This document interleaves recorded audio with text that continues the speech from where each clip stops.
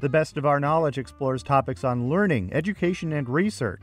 Coming up, the April 8th solar eclipse will be a once-in-a-lifetime experience for millions. We'll meet students who are using balloons to study the celestial event. And what's better than a sturdy pair of shoes? Horseshoes, that is. We'll learn about a program that is educating future farriers. I'm Lucas Willard, host of The Best of Our Knowledge.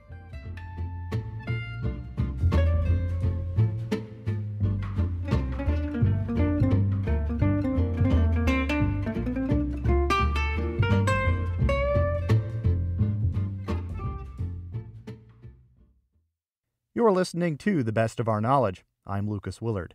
The 2024 total solar eclipse will bring unique opportunities for scientific research across America. And to learn about how students are participating in a national study, I visited the University at Albany in New York.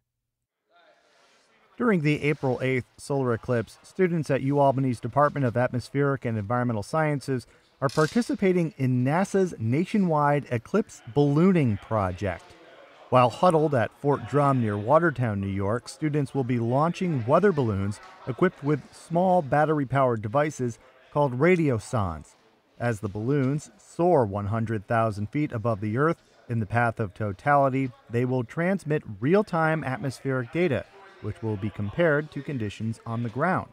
Less than a week before launch day, UAlbany professor Justin Minder pauses to explain the flurry of activity inside a loading dock. This is kind of one of our last dry runs, getting the students practicing, going through all the steps of preparing the balloon, preparing the instrumentation, preparing the computers. We're setting up a weather station out in the parking lot to give us extra context for the data. So there's lots of steps that you got to do right to get really good data. And then we're going to be doing this every hour leading up to and after the eclipse for about 24 hours. So we want to have a well-oiled, scientific machine. Ahead of today's test run, UAlbany senior Kelly Geiger is making final adjustments. Right now we are setting up the parachute, which will be connected to the radiosonde, which is what we're going to be launching up into the atmosphere. And so right now we're working on tying everything together, making sure everything is secure so the radiosonde doesn't fall when we launch up. Sean White, a senior atmospheric science major, says the National Eclipse Research Study is his first time taking part in a field campaign. A lot of the stuff that we get to learn and get to experience here is just something that you just can't experience when just sitting in a classroom looking at maps and looking at data that already has been collected. You get to see and experience the entire process that is behind all the data collection. Jean Carlos Pena, a second-year graduate student, is also excited to be involved. Radiosondes and weather balloons are very core to atmospheric science. People have been launching them for a century now, and you can still learn so much about it. So it's cool to see and learn about such a rare opportunity. The research is as much a scientific field project as it is a lesson in cooperation. In the parking lot behind UAlbany's E-Tech building, peering at a laptop screen under a pop-up tent, senior Alan Birnbaum is working with others to determine how much helium needs to be used to inflate the rubber balloon. So if we put in too little, the balloon won't go up. If we put in too much, it'll burst way lower than what we need it to be. Because this balloon should hopefully go up to about 30-35 kilometers, which is about 18 or 20, maybe 21 miles up. And then, with the details ironed out, it's time to inflate.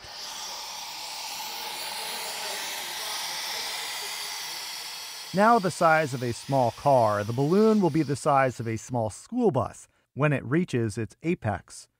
And then, as the rain falls, the balloon is ready for its rise. The large white balloon carrying its small battery-powered device clears the E-Tech building and heads for the clouds. The team is ready for the eclipse. You're listening to The Best of Our Knowledge. Depending on where you are on April 8th, you might have a once-in-a-lifetime chance to experience a total solar eclipse.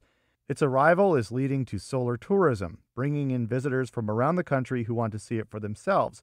It's also a chance for scientists to expand their understanding, and one person who will be watching closely is Dr. Valerie Rapson, a physics and astronomy professor at SUNY Oneonta in upstate New York. Dr. Rapson spoke with WAMC's Ian Pickus. We are super excited. So I'm going to be hanging out down in Oneonta, which is a little bit outside of Totality, but we're going to have a big event at our science center, as I'm sure pretty much every science center across New York State is going to do. And we're just going to help all of the local people safely watch the eclipse. I have a bunch of basic questions for you, so bear with me. Sure. When we say, a total solar eclipse, what do we mean by that? Yeah, we mean that the moon is going to appear to move in front of the sun from our perspective and essentially block out the sun's light.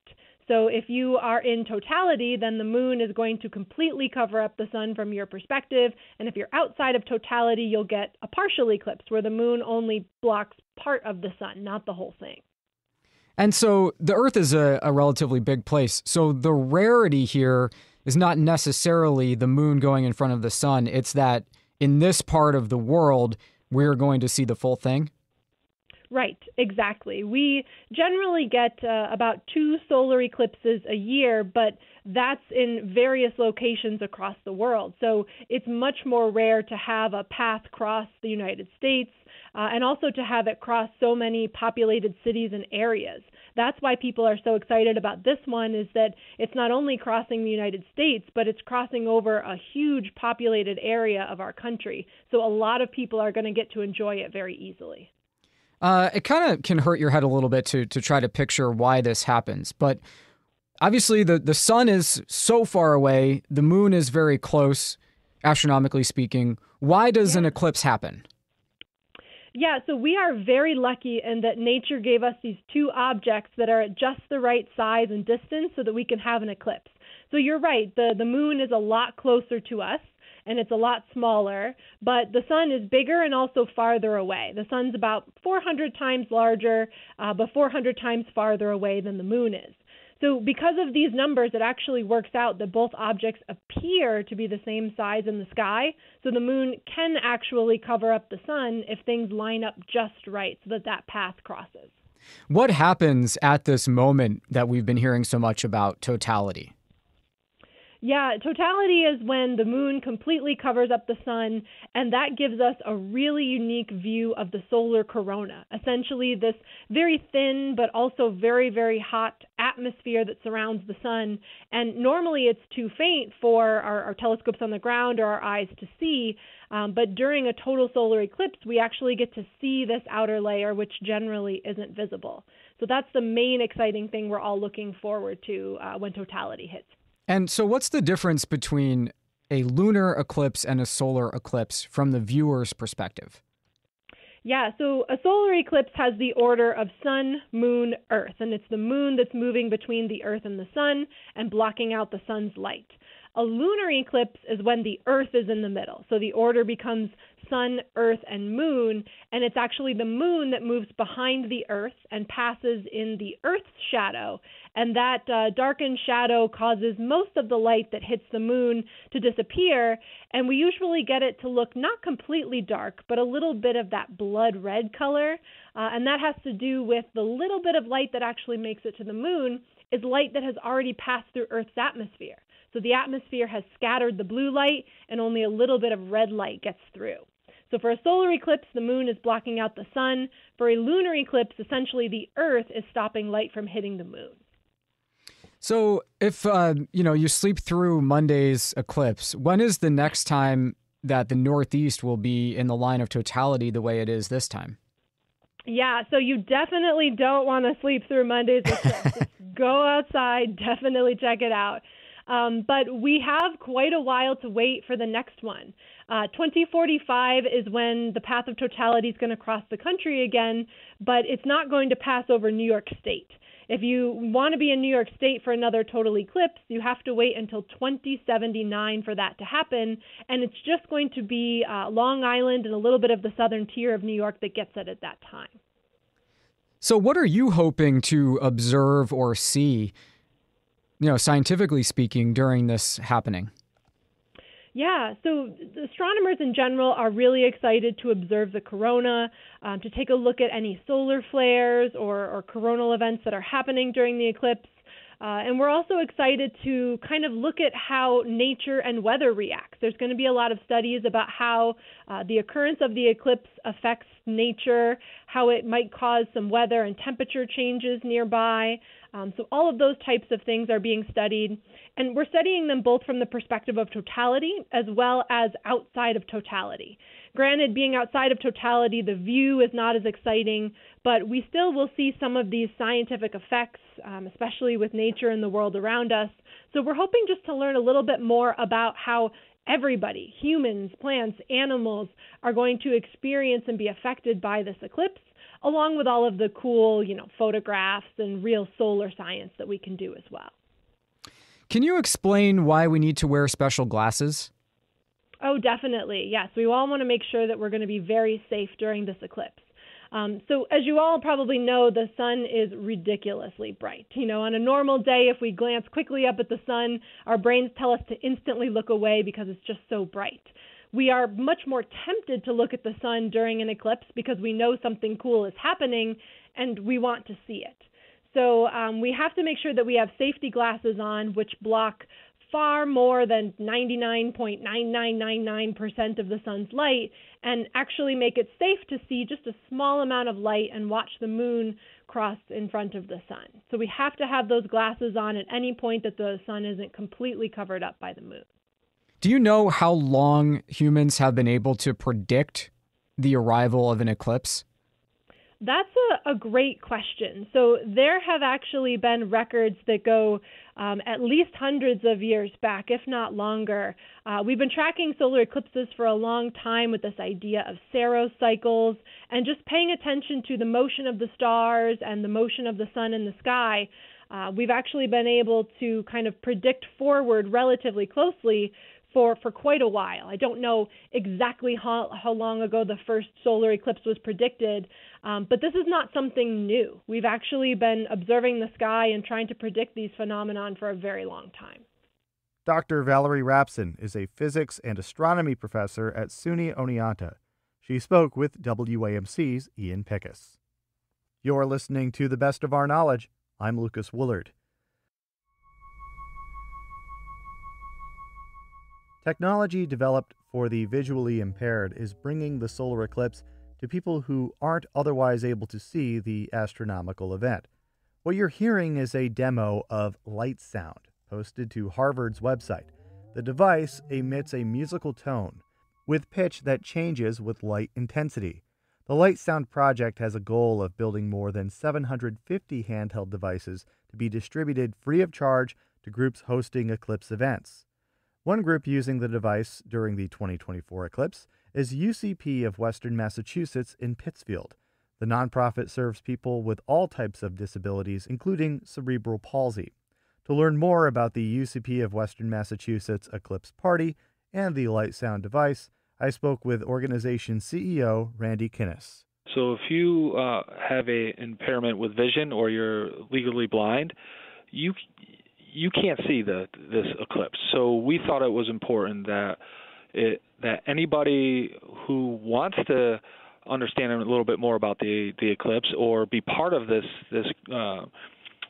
monumental event, if you will, has access to that. And so people who are blind, they now have accesses, and they can be part of their day. It can be part of their calendar. They can come visit us, and they can be involved in this event that everybody's talking about.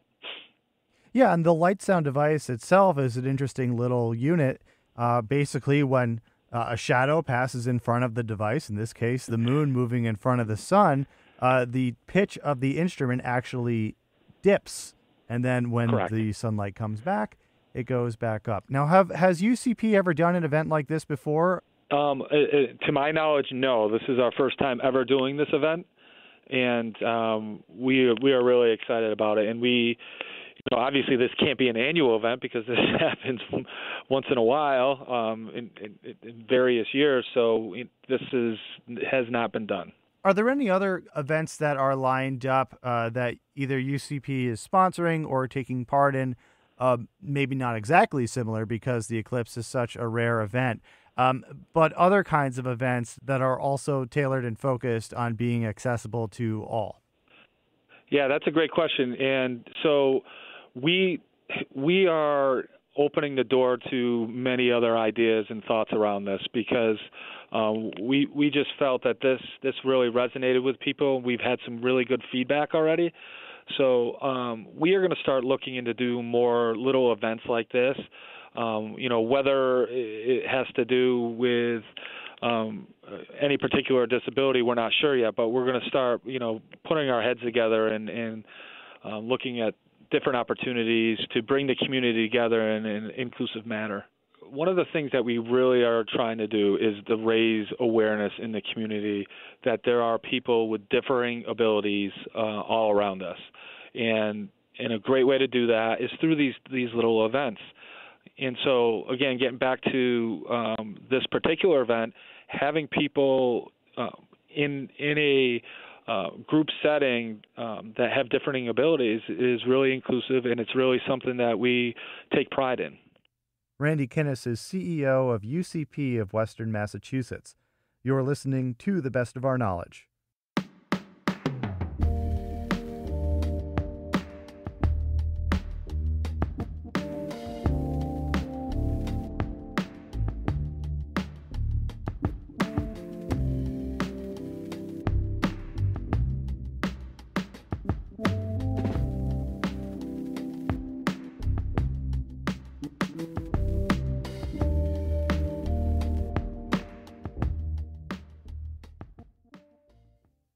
And now from the eclipse to equus, horses, that is.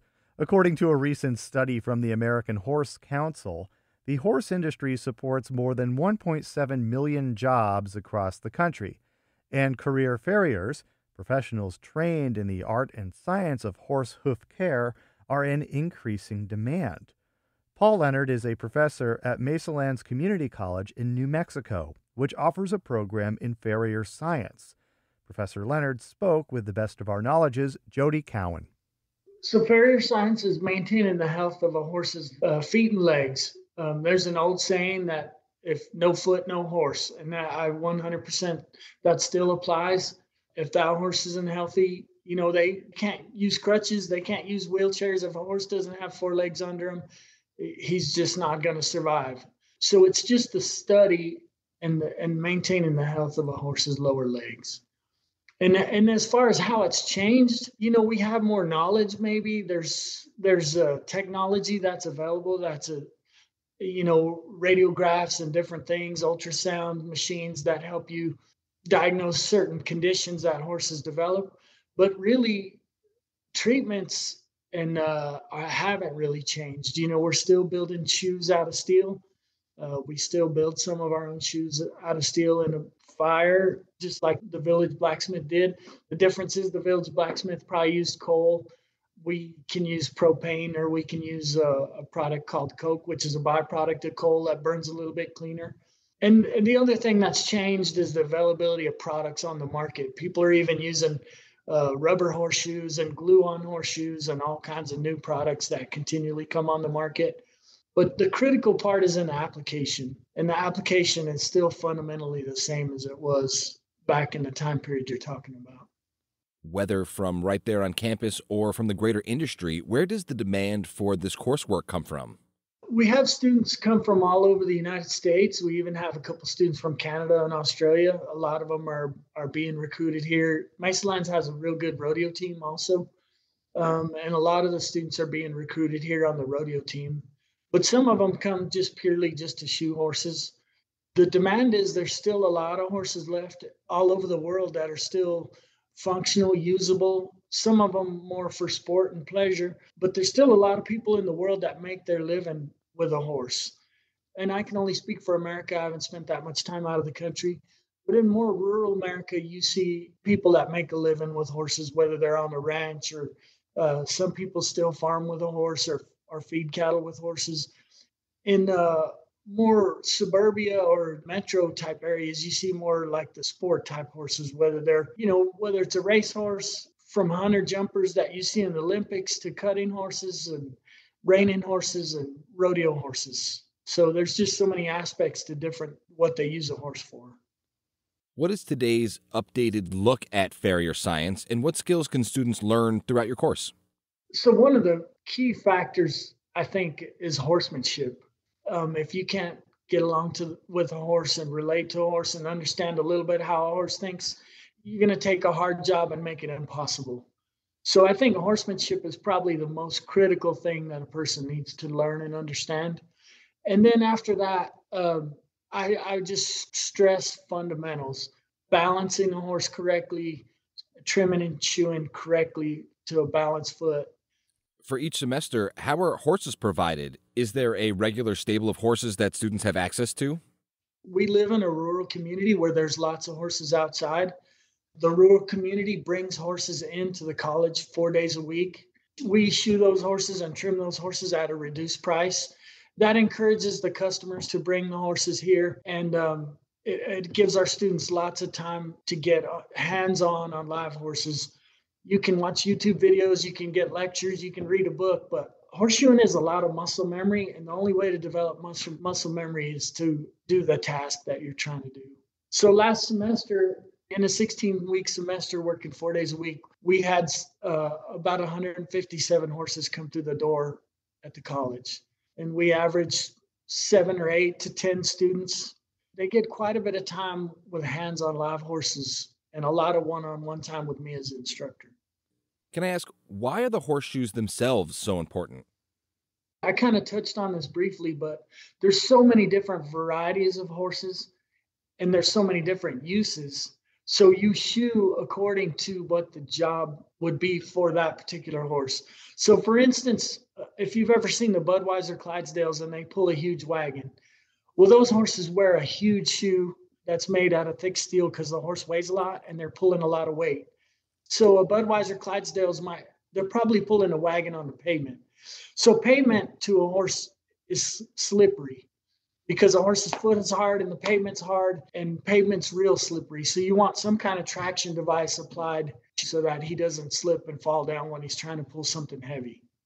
As opposed to the opposite end of the spectrum, like a racehorse wears a real light aluminum shoe with a traction device on the toe of the shoe to help that horse when he's really driving forward. You know, a racehorse is like a sprinter, and a sprinter wears cleats. You know, a sprinter doesn't want to, or track shoes. A sprinter doesn't want to slip and fall when he's trying to take off out of the starting blocks. So a racehorse has a traction device on the toe of that shoe to help him get the traction in order to put all the power to the ground. So each shoe is specifically adapted to the job of the horse you're working on. Who would you consider to be the ideal farrier science student? The ideal student is a hardworking student that wants to live in the rural United States.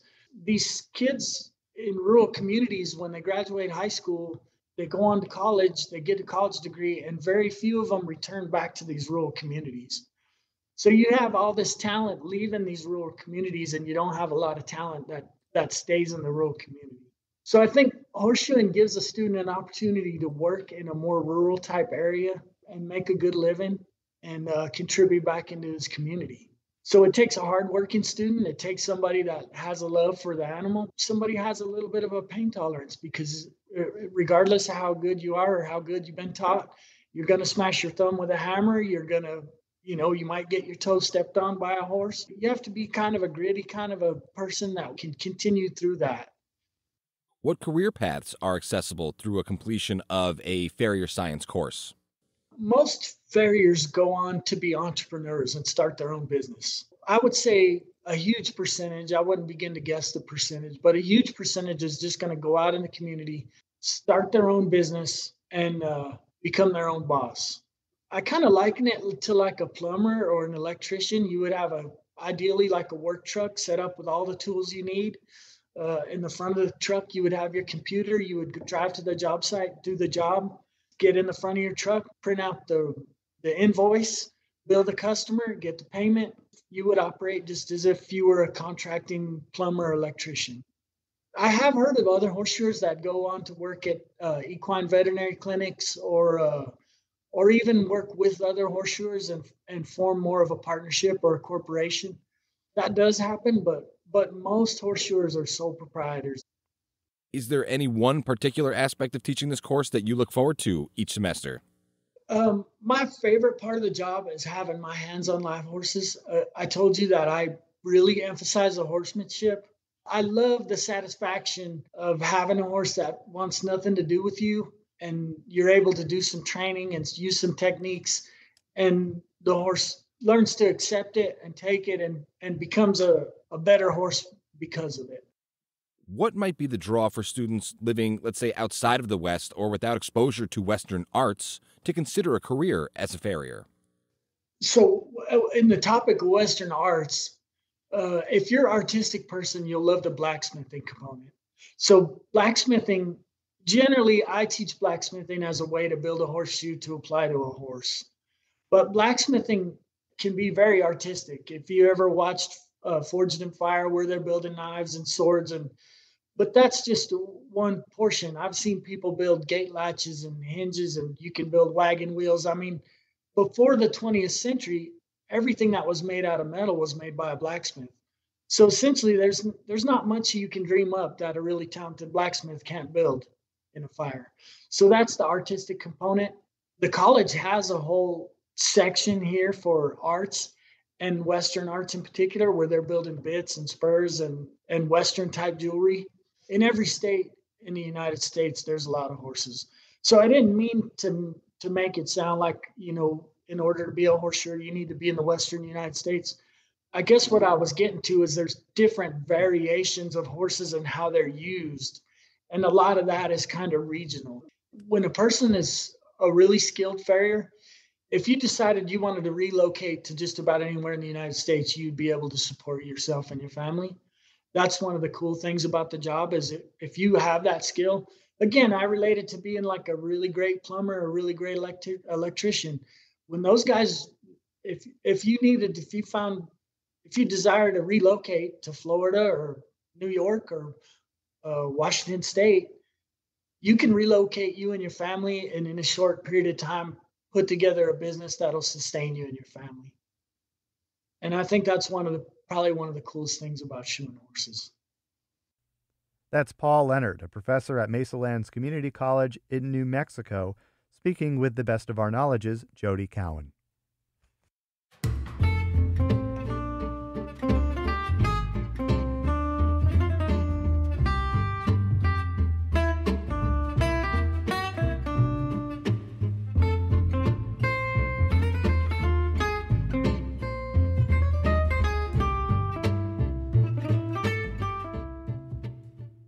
This has been The Best of Our Knowledge, episode 1750. The Best of Our Knowledge is a national production of WAMC Northeast Public Radio. Thanks to associate producer Jody Cowan. The latest on all National Productions programs is available via the Airwaves newsletter and our flagship station's website, WAMC.org. Until next time, I'm Lucas Willard.